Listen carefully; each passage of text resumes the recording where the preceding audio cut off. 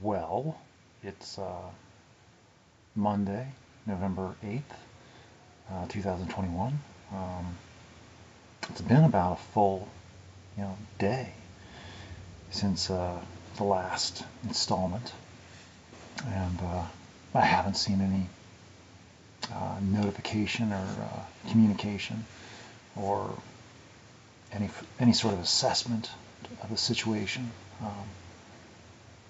And it just makes me think that I've imagined the whole thing, that there was nothing there for me to be concerned about, because it had nothing to do with me. It was none of my business, and it was not for me. So I didn't need to be reacting to it. So anyway, the facts remain how they are. I remain how I am, doing whatever it is I do, however it is I do it, living the life that I live as I do, the best I know how at this time, trying to make better decisions, healthier decisions, not just for myself, but for the world around me, trying to be a benefit rather than a detriment.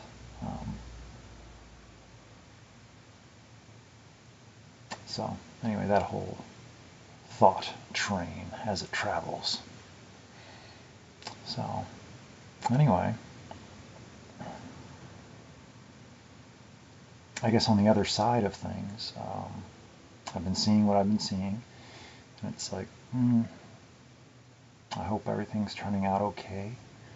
It sounds like they're going through something,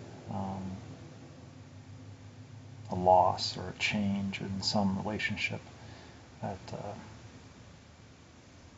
somewhere. I don't know. But again, it doesn't involve me. It's not about me. It's not for me. And if my thoughts or counsel was thought wanted, but I haven't been contacted. There is no communication. There is no conversation. There is no correspondence. So I can make these indefinitely, because it's just me talking to myself.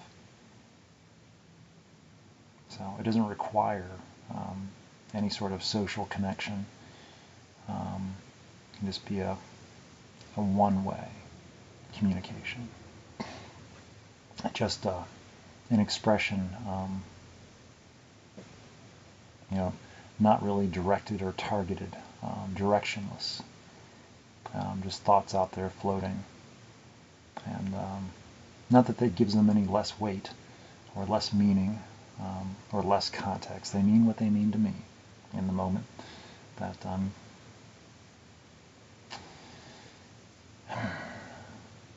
but it just seems like reality versus perceived reality. I like to, I am constantly checking, because I don't know in one given moment. When I think I know what reality is about and I feel like some sort of certainty, I get so thrilled because I think something like, oh, I know something. And I get so I feel good about myself and the world because I think I know something. And then, like, the rug gets pulled out from underneath me, and it's like, you thought you knew something. No. But the only thing I can possibly know for myself to be true is, so if I know that, then I'm doing okay. The rest,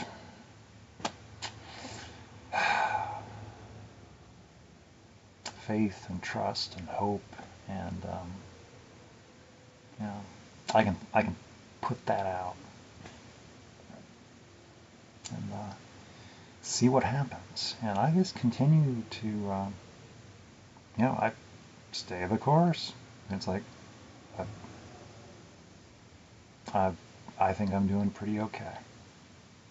and I might not be happy, and all that fun stuff, that thought train. Um, I'm still happier, yada yada yada.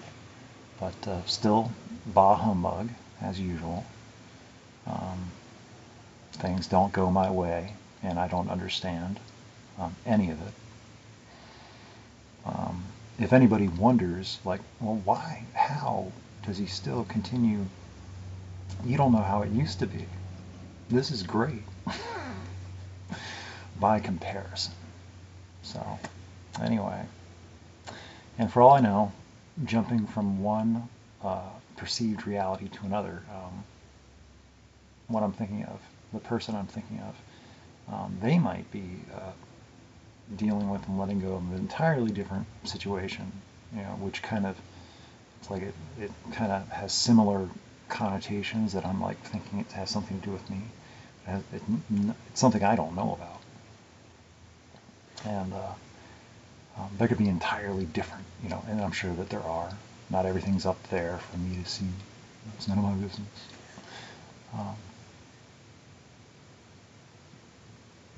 But it could be something about letting go of one of those, and which makes more room in their life for stuff that they do want to have in their life, because it does actively contribute, or they're just letting go of everybody, or I don't know. I just know for myself, having fewer relationships, having fewer communications, fewer responsibilities, and people waiting on me.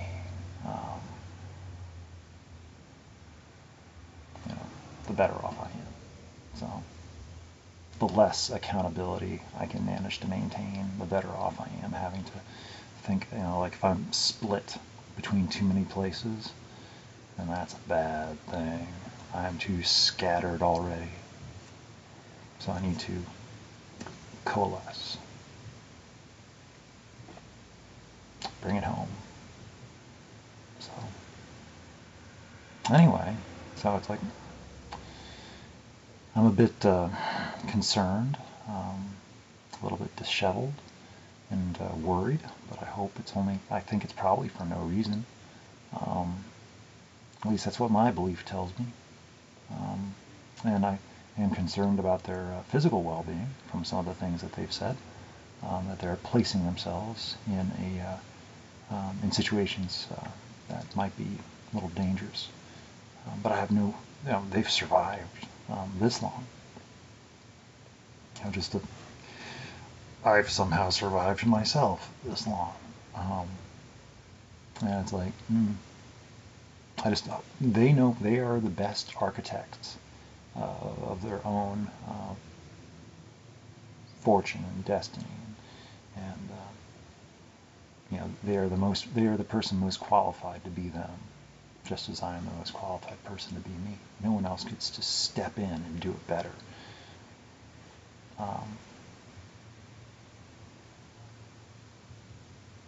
So, yay. No, that's not. But somehow I managed to keep things going, just like they do, and it's impressive, I think. And we each beat ourselves up too much. And I was thinking about suffering yesterday before, and I was thinking about how I've been suffering, in my way, like my entire life, for but I'd like to, I'm always going to suffer. That's just a thing. There's no opting out of suffering. That's just part of it. But I have a choice. I didn't have that before. I used to be suffering for all sorts of bad reasons, bad causes, uncertainties, unknowings. So it's like, at least now I can suffer for good causes, for like, I can't, it's just like in life there's going to be pain, but suffering I can have a choice about. I don't have to suffer as much or for as long about the same thing. I can choose to try to, get some, understanding. And there's a lot of things I just don't have any, I don't have any control over or power over. And it's like the situation that's right now. It's like I don't even have the ability to, talk to the person. And yeah, and I might never talk to this person. I might never even meet this person. But and they are free to choose to believe whatever they want to believe.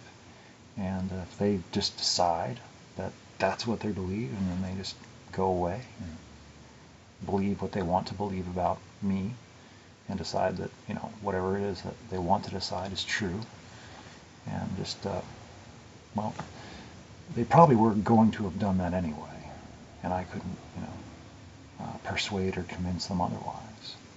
Same thing for me. I can choose to believe what I want to believe, and that's, if that's what somebody wants, well, I can't change that. So if communication is wanted, then it'll be there. But if it's really not wanted because it's too inconvenient, then there's that. So anyway, that's where the bah humbug comes in. Because I thought, even with things being as they are, that, with effort, with, change,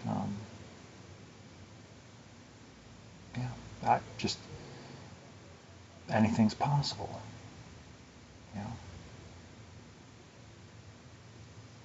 even beyond the certainties of doubt. So, I mean, until they, because, for me, nothing's changed, as far as what I know. I'm just a little bit concerned and disillusioned a bit about, like, maybe I'm not right about stuff. But, I'll just keep on doing what I'm doing the way I'm doing it. I have no reason to believe otherwise. And no one watches these things anyway. I've noticed a little bit of uptake in traffic, that there is a little bit of attention, but no one watches. So they like checked, what is this about? For like, 10 to 30 seconds, I've noticed. And then they quickly go away. So I don't think anybody's watching. At least they're not going this deep into it. So this is still this is still just me talking to myself. No one is seeing these. So I feel better about that now, that I don't have to worry about, this is a very private environment. Yeah. So I still could be wrong about that too. So I think I'm being careful. I think I'm being private, and I might not be, though. So, but I'm still acting as if things are safe. Because online is not really a place for me. I shouldn't be here in this box. But here I am anyway.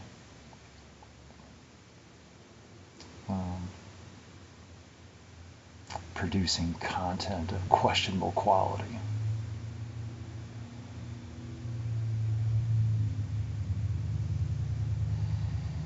So, I don't know. So I find it entertaining. And if it entertains me, I guess it's okay. It keeps me from pestering other people and bothering them. How nice of me. Again, with the nobility of not pestering people. So, anyway, I really do hope that if, like, nothing's wrong, as far as I know. But this is my world. I have a very, very small world, and it's microscopic. Except, yeah, that whole thing. Anyway, I should go.